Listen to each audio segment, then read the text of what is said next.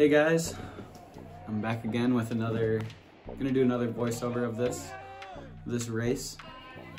Talk about my week and how it went before the race. So starting off with the beginning of the week, I honestly didn't run on Sunday. I was supposed to, and I was at my girlfriend's, so I really didn't feel like getting up and running the mileage that I should have.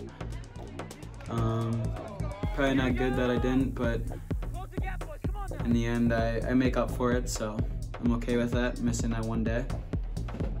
And then on Monday, we had another shorter run, and I do that in the morning right after lifting, so that felt pretty good.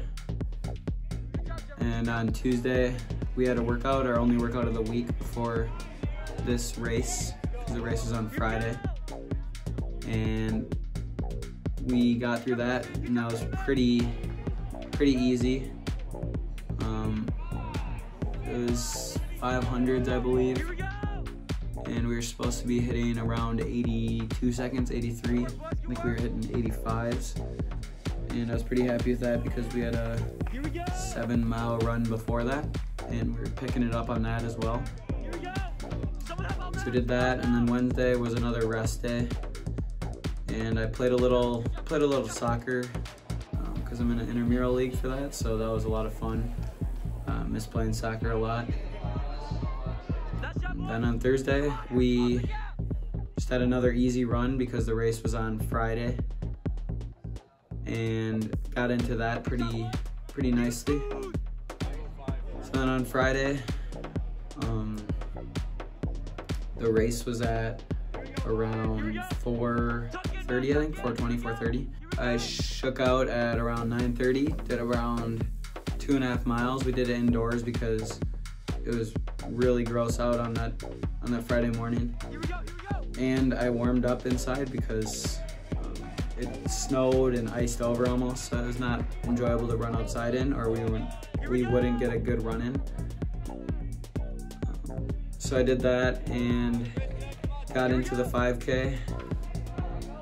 I wore spikes, which I now regret kind of, because my calves have been feeling it the past 2 days already.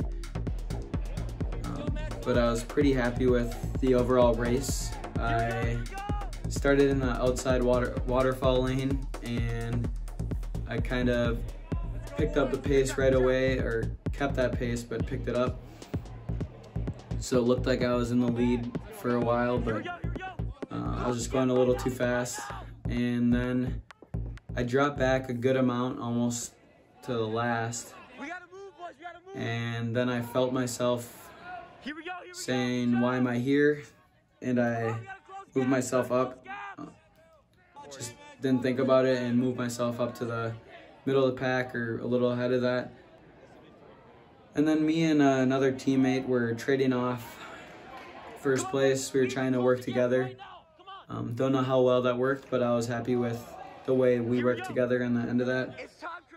And then around the last 3 laps, we really got going, for us, I guess.